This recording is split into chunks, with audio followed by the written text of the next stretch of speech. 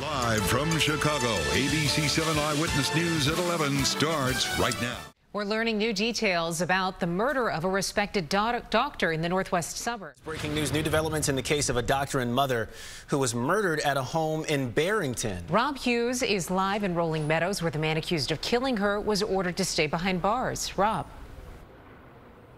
For the first time, we're learning more details about what was believed to have happened Sunday evening in Barrington that ultimately resulted in the shooting death of Dr. Olga Duchon and a murder charge for William Zientek. The state's attorney presenting evidence collected by Barrington police suggesting Dr. Duchon was struck in the back of the head with a baseball bat one time and then again to the side of the head with that bat. She was then shot in the stomach, one single gunshot.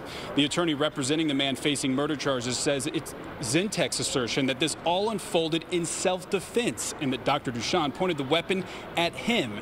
There was a struggle over the weapon, and that resulted in the gun discharging. The state's attorney says Dr. Duchon had one tote bag when she arrived at Zientek's home and that it was only with baked goods and leftovers inside. The family says Dr. Duchon never owned, possessed, or even carried a firearm. We know that Zientek and Dr. Duchon had a prior dating relationship and that they shared a nearly 4-year-old daughter together. And Zientek, through his attorney, also making claims that their daughter had been molested by someone in Dr. Duchon's family. But friends who were in the courtroom were visibly shocked and disgusted by the accusation. Zientek's attorney, Glasgow, spoke to us after the hearing.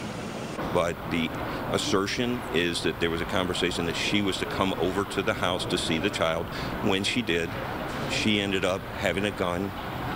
She ended up pointing it in my client's direction, and that's when he used an adequate amount of self-defense to protect himself and protect his daughter. Now, we can also tell you that William Zientek remains in custody right now, despite a petition that he be released. A judge ruling he does present a threat to the community. We're also waiting to hear from the family of Dr. Olga Duchon, who was certainly here in the courtroom today for this hearing. They're upstairs talking to attorneys. It remains to be seen if they'll stop to talk to us. We're live in Rolling Meadows. Rob Hughes, ABC 7 Eyewitness News.